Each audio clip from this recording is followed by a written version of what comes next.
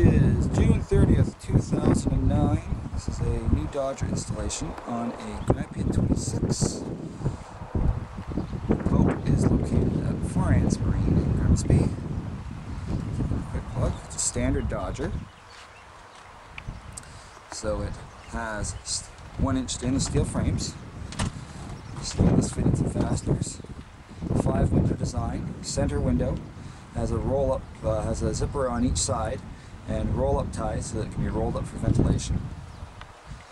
The headroom on this Dodger is 68 inches as per the customer's request. Overhang into the cockpit about 16 inches.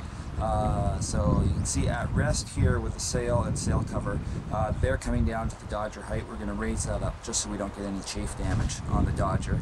But when sailing, there's ample room above the between the top of the Dodger and the bottom of the boom, so there's no issues there.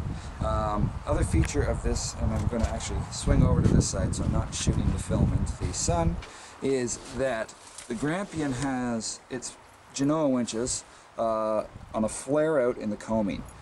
So to accommodate those, we have installed a quick release cleat for the side wing so that it can be rapidly eased off and moved out of the way forward so that there's complete access to the winch, and then likewise brought right back nice and quick to be tensioned.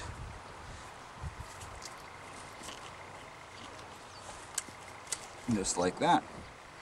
Alright, and so again, so that there's lots of clearance here, the frame tensioning line is mounted forward on this Dodger, so it actually has a couple extra cascades of purchase just so that with it being rather vertical instead of angled back, we can get the tension that we need to keep the Dodger nice and taut.